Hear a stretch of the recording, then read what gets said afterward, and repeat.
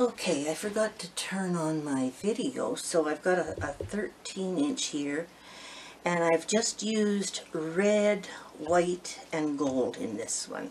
And I just poured it out the same as usual.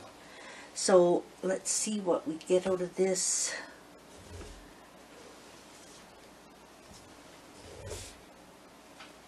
Got all of those little wiggly things. Oh, I like that. If that would stay, would be nice, okay? I like those pleaty things.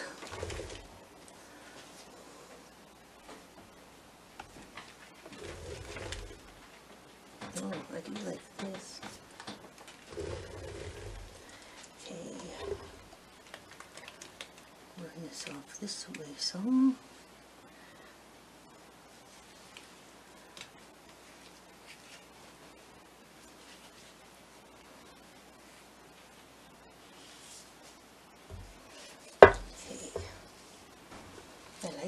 I really like that, actually.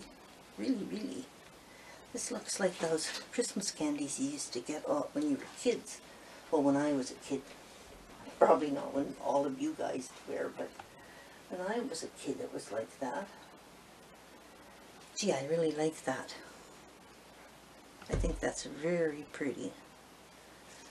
That's going to keep me busy to think of a name for this one. This one I might need some help naming it.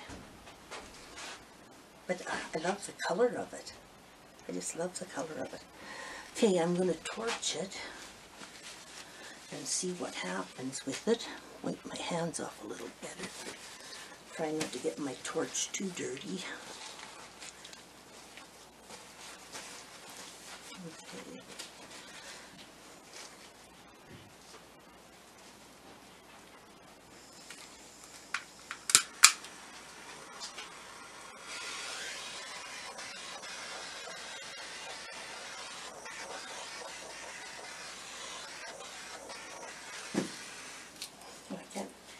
I really like this one. I can't wait to see what this one's like when it dries. I love the colors. There's white and there's red, but it didn't turn pink, which is mostly my goal when I do this. Okay, thanks for watching. Sorry I cut off the end of the beginning of the video. Well, that was because I didn't know I had company come. So, alright, thanks for watching and stay tuned for the dried results.